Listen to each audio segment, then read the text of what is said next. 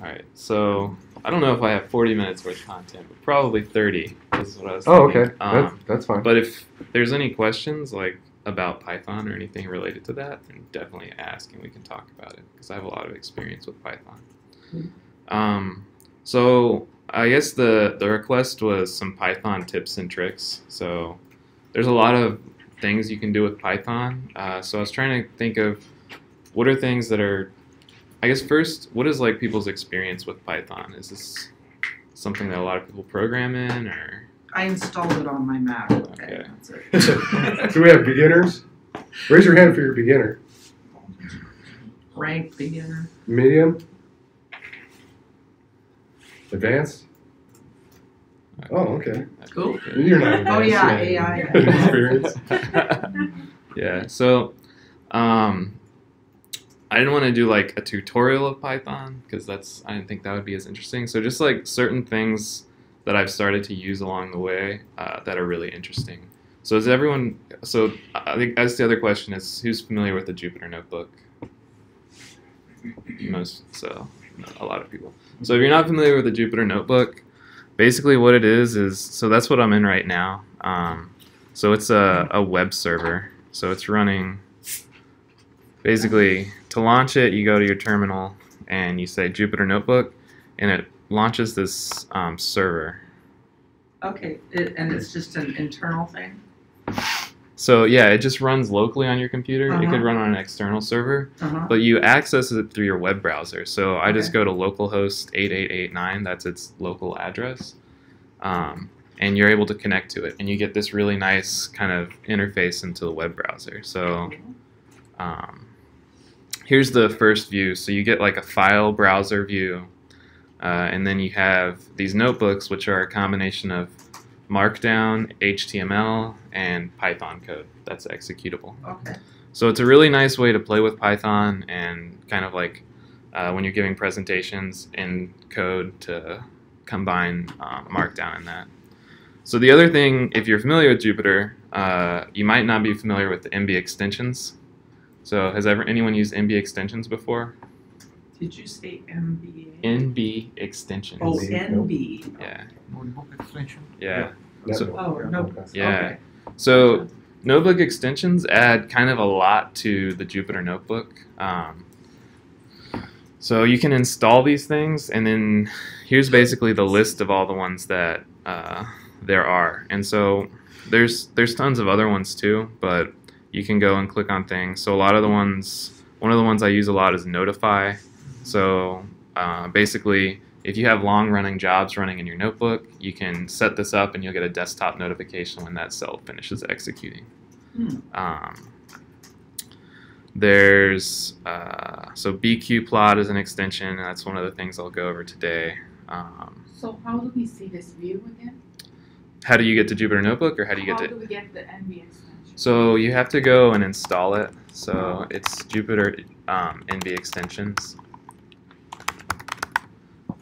Oh, I don't have internet, but if you go there, you'll find all of these extensions there. You can set up your wireless thing. Do you need It's I don't need internet. It's okay. Yeah, so it's got a lot. And what the extensions are is basically Python and JavaScript. So I wrote one of them, and so it's split cell notebook. So you can also write your own extensions, which is kind of a good thing to do. And so what this one does, just to give you an idea,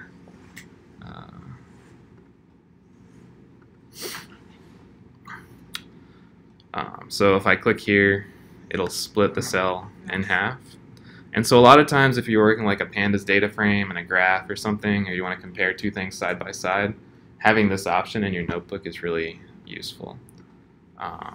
So you can write your own. There's another one which is a dashboard view, which is really cool. The ability to split, if that was an NB extension, was that the bqplot? What extension is it that gave us the ability to split? The split? So that's split cell. No. Split cell? Split cell. Yeah. So all that's doing is it's modifying the CSS and JavaScript of the notebook, and so it kind of, but it's pretty useful. So there's lots of things. There's another one which is, I think I have it enabled, which is the contents. So if you're using Markdown, so in the cells you have Markdown. So if you have 2 hashes, it's like bold and 1. Second heading, right? And so this gives you a table of contents, so you can kind of click through your notebooks. So this is like another really nice thing for if you're presenting or you're trying to build a tutorial. And so this is also just another extension. And it's called Content, right? content? What So- is the name of extension? Content? Is it also called content? So let's see, I think, yeah, table of contents. Yeah, there's a spells checker. There's a lot of different things. They've got Pylint in here, AutoPep8. So it's kind of, you know, if there's something that you think Jupyter Notebooks should do, and someone might have already done it. There's lots of things around education, so like showing only showing the solution after they do something and different things like that. Do you have anything for streaming? What kind of streaming? Like, like stock market data is coming directly, from the website. Real- Yeah, time you data. can definitely do that too.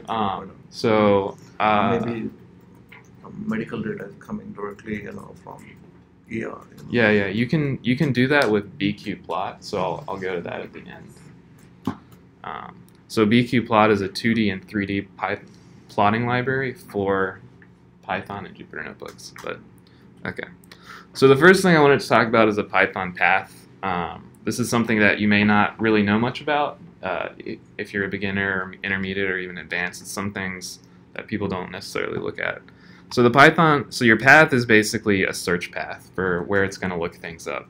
So the first thing when you do, I want to import something in Python, it's going to go through a search path to look for that library.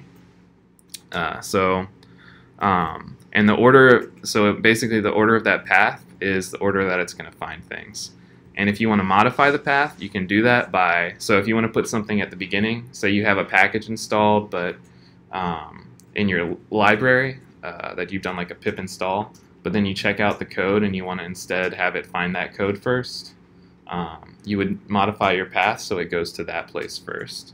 So if you look here, so I import sys and then I say sys.path. And so this says, this is the search path that Python's going to look for when it's looking for any package. So this one's running in a virtual environment. So basically, I've created a virtual environment, so it's looking here first for any Python packages. And if I want to modify that path, I can just do syspath append or syspath insert. And both of those things will change this path for this just this instance of Python. Okay. So the next thing I want to talk about, has anyone used PDB? One person. A couple of people. Okay. So PDB is Python's native debugger, and it's one of the best tools that you can learn for debugging Python code. So it's very similar to GDB. If you've used C, GDB is the C debugger. So basically, you can take this line right here, import pdb.setTrace, and put it anywhere in your code. And when you do that, what's going to happen is your code's going to run until it gets to this point, and then it's going to stop and wait for you to either put input. So you can say, I want to go to the next line, I want to step into this function, list all the lines around. You can set a breakpoint, you can continue to the next breakpoint, or you can quit, and you can also print stuff. So if you find yourself just doing print statements a lot, this might be a better option than doing print statements. So just kind of a quick example. So,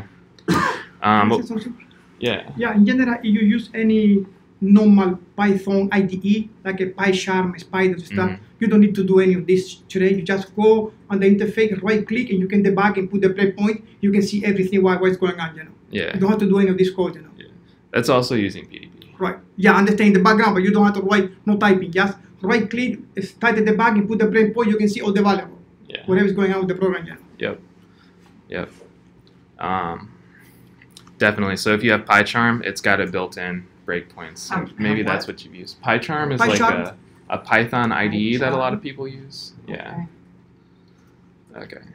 So this is just a simple code to kind of go over, how might I use the debugger, and maybe a few other things. So we're just going to do a for loop. So for I in range 10, it's just going to loop over I for 10 times. So I is going to go 1 through 10. So the first thing we're going to do is if I mod 2, which is going to take the mod of 2. Does everyone know? So if you have mod 2, you're either going to get 0 or 1 back.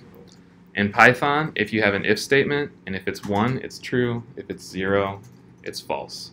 So whenever it's this evaluates to 1, it's going to print continue.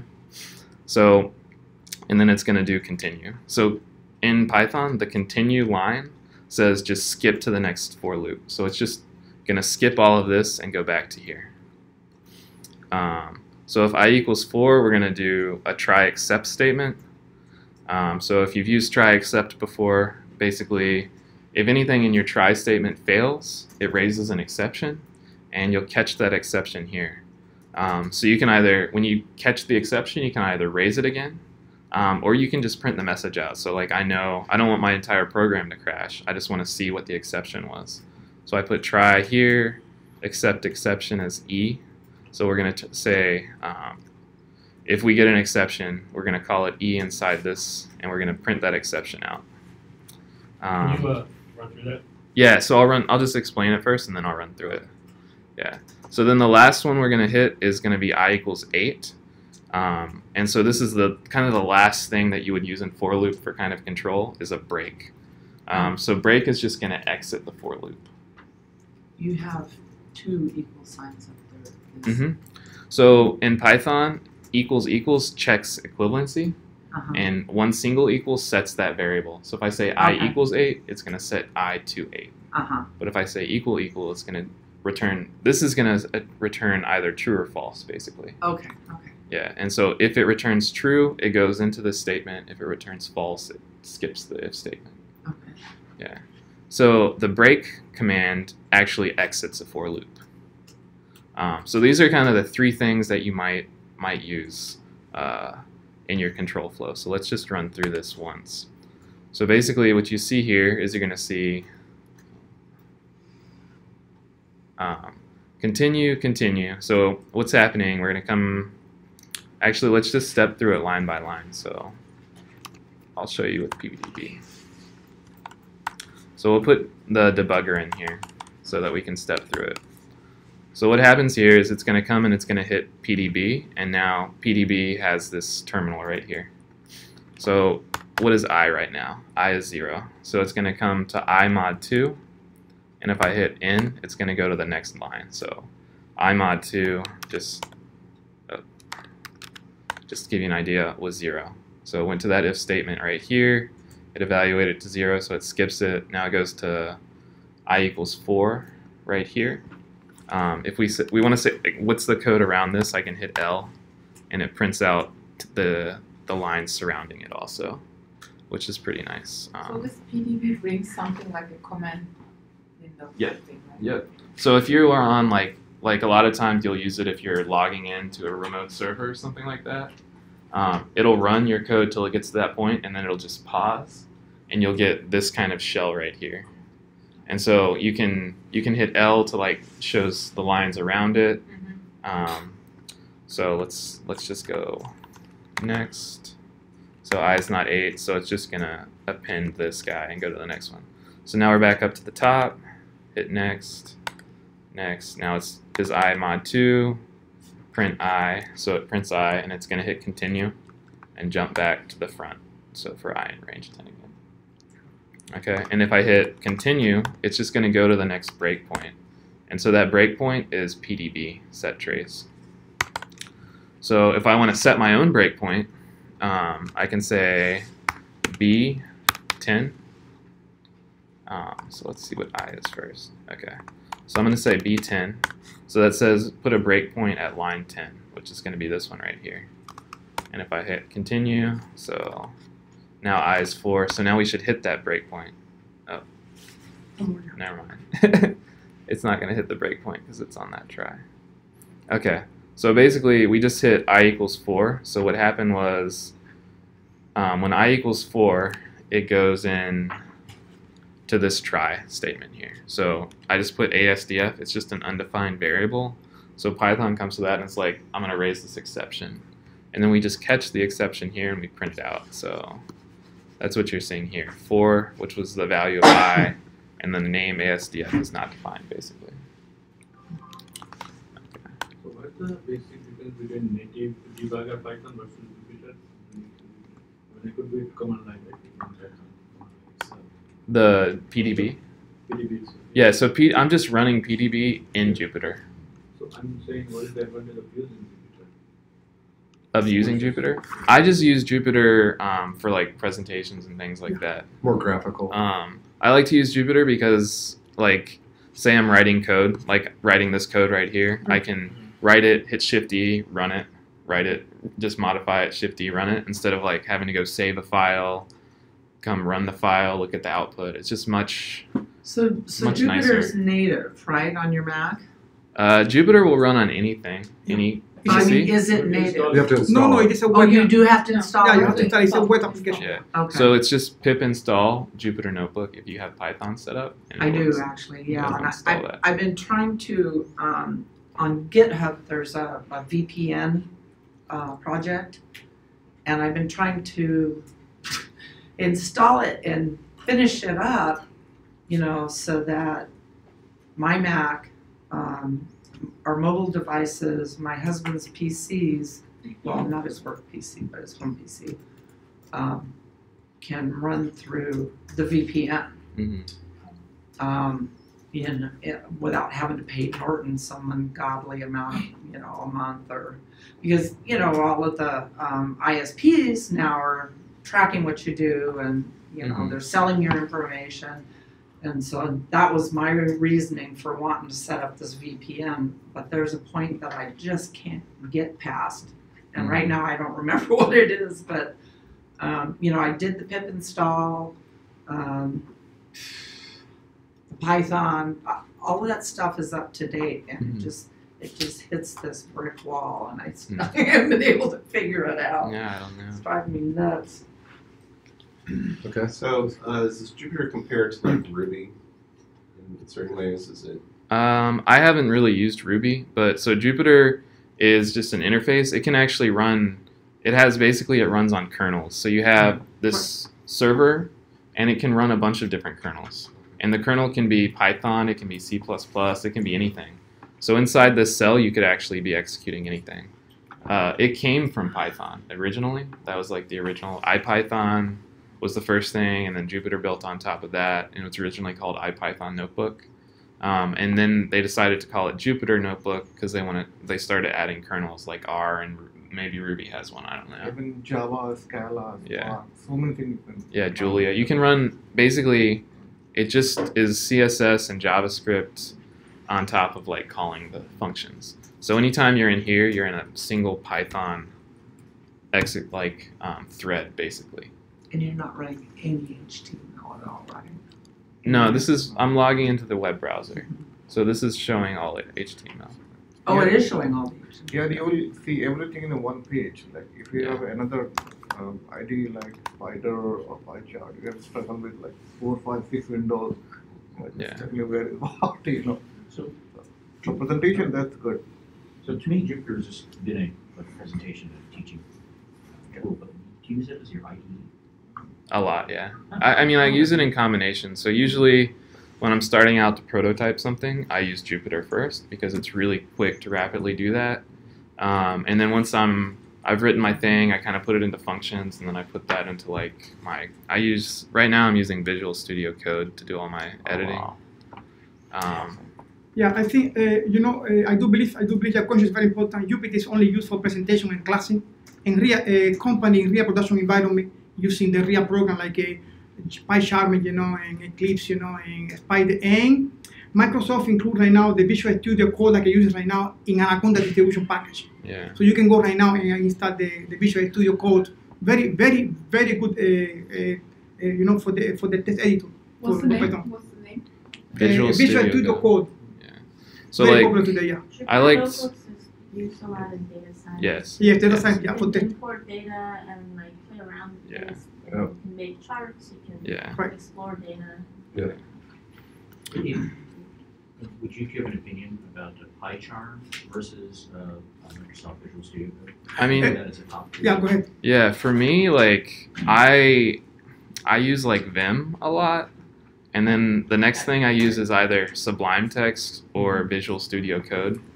I don't typically like the like giant IDEs, but that's just much up to preference, I think. Right. I know many companies here around, many people. No, number one IDE is going to be the PyCharm. Yeah. Everybody using that. Number 2 is going to be the I believe it's going to be the well, it is between the NetBeans, Eclipse, and the Spider, something like that. Yeah. But but in general, in production environment, we don't do that, any of this type in production environment. We don't do any of this Jupyter Notebook, nothing of this stuff. Okay, let's keep going. Yeah. Quite a bit more. Okay, so basically we talked about the Python path. We talked a little bit about the debugging and using PDB to do that. So the next thing I thought would be good would be just look at code profiling a little bit, and in code profiling, look at use list comprehension and iterators as a way to kind of demonstrate what we would look for. So if I want to build an array of something, kind of the simplest way to do it you could think of would be make a for loop and append to something, right? If you're kind of thinking in Python. So we do that. So here we make m as an array, and we're just going to loop through a range of 10 and add to that. So then we get out, at the end, we get m. So another way you could actually write this would be x for x in range 10. And so this is what they call list comprehension. And so what's the difference? Like sometimes when you hear people in Python say, oh, you should always write things in the most easy to understand way. And some people might think that the for loop is the most easy to understand thing. As you get more familiar with these are like a lot nicer. So I mean, I could have just said like range 10 here, and I got the same thing. So what if I wanted to do like take the square of x? So if I can actually say x squared for x in range 10, and now I get back is this right here. So doing x asterisk asterisk to it is making x squared. Yeah, it's to the Okay. power of whatever here. Okay. Yeah. And then so the other thing is, okay, instead of just doing that, maybe I want to have an if statement in there too. So you can actually say x to the power 2 for x in range 10 if x mod 2.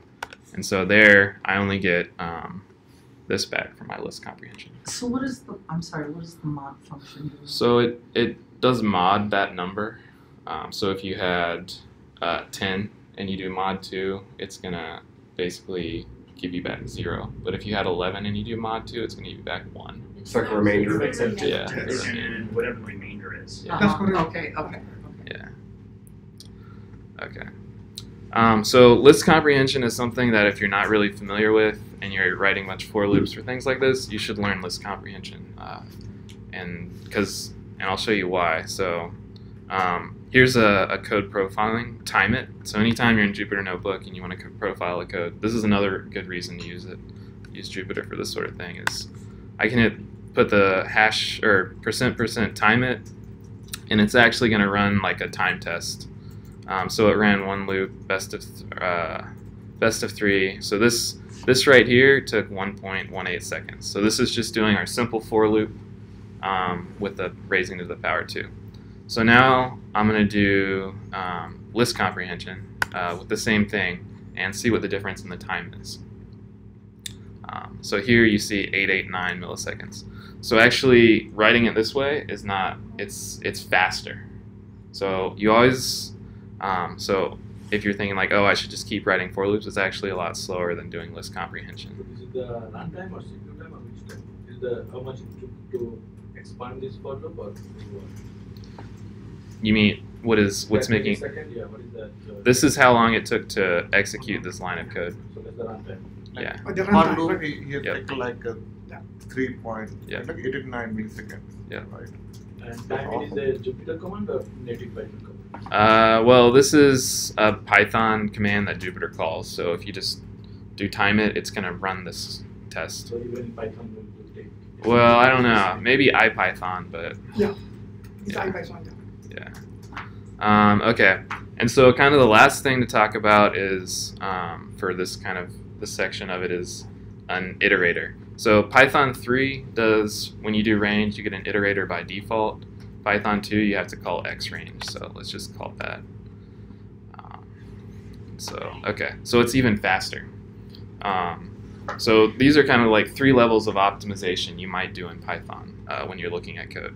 So what exactly is xrange? Basically, it's an iterator. I don't know how many people are familiar with iterators, but range builds the entire memory in list first and returns that. An iterator only does one at a time. So I know it's probably fast, but so here's a simple range. So this is what it's doing. If I call simple range 10, it's going to say something like I equals 0 while I is less than x, let's append. So it's going to build out that entire list and then return it. Okay, so this is just saying, all right, I'm going to build that. Now an iterator uses yield. So what's going to happen here, so this is what an iterator of range would look like. I equals 0 while I less than x, yield 1. Okay, so what is yield doing? Let's run it right here. Gotta put that in the first. Okay. So I created my iterator. So this is a generator object. So what happens is, so I said iterator to range 10, and I get this iterate object. So nothing has actually happened yet. It hasn't created anything in memory. Versus this function here, which has already created everything in memory and returned the entire list. So to get the object out, you actually call iterate.next. So if I say iterate.next, iterate.next, iterate.next, it's going to print 0, 1, 2. Okay? And Sounds like a lot more code. well, so it's actually faster and more memory efficient. So I'll get to that in a second. So now if I wanted to do kind of the same thing with the list comprehension, so I've already iterated 3 times through this iterator. And so if I call this, you're going to see 3, 4, 5, 6, 7, 8, 9. And then it exits. So that iterator basically waits until like you execute it when you say it's going to run until it gets to the yield. And then when you say next again, it starts from here, runs to it gets to yield. Hit next, it runs until it gets to yield. And so if we look at the memory difference, so this is a memory profiler that you can run in Python. So we'll have, this is just doing a for loop with simple range and a for loop with the iterator. So I'll just run both of those. All right, so basically this one had 11 megabytes of memory used, and this one used 0 to do the exact same thing. Okay, so the reason people use iterators instead of like the standard range is if I have a really big number that I want to loop over, you don't want to build the entire thing in memory and loop over it after. You just want to have an iterator that just emits one at a time. So the iterator does it one at a time, but does it require an input from the operator? Yeah, so the input was I created this iterator object and I told it was 10. So basically the way that works is you can call next on this and it'll give you the next value that it would. So it's like you just like if you wanted all 10, you do it 10 times. Yeah. Or 9 times. Yeah. Usually you just create the iterator and then you do like a for loop on that iterator instead of building out the entire object first and then doing a for loop. Okay. So I know that was kind of quick to go through those concepts, like the list comprehension, but they're really useful to learn. They take a little while to like wrap your head around, but once you do, they're really useful. So the next thing I wanted to go over was interactive visualizations, because usually that's kind of like one of the sticking points when you start wanting to do like data science or really anything, but for me it was data science. Like how do I visualize this data in a nice interactive way, or how do I present this data to other people? And a lot of times people end up using like matplotlib, which is really flexible but also static, and so you kind of lose out on a lot of interactivity that you might see in like D3.js or these other really nice web plotting libraries. So I'm going to talk about ipwidgets, and then I'm going to talk about bqplot. And so ipwidgets is basically widgets for Python and Jupyter Notebook, and then bqplot is a subset of IPython widgets specifically for plotting. You have to install all of these Yes. as well. Yes. So pretty much in Python, any new import is a pip install. So like Okay. pip install ipwidgets, pip install Jupyter Notebook. Pip Just a time check, about 5 more minutes. Okay. Is that okay? Yeah, that's good. Okay. So I'm going to import hbox, vbox, and dropdown. And then I'm going to make out this color map. So this is another list comprehension, except instead of a list, it's a dictionary. So you can also do dictionary comprehensions. Yeah, I didn't know. What is the individual significance of each library, like hbox, vbox? So this is the library, and then these are the functions. Or actually, these are classes that I want to import. Okay. So what is function? Like what is the significant? What does like hbox and vbox Yeah, do? I'm gonna show you. Okay. Yeah. So I'm gonna make a colors array, and then I want to make a dictionary for color map. So What is enumerate?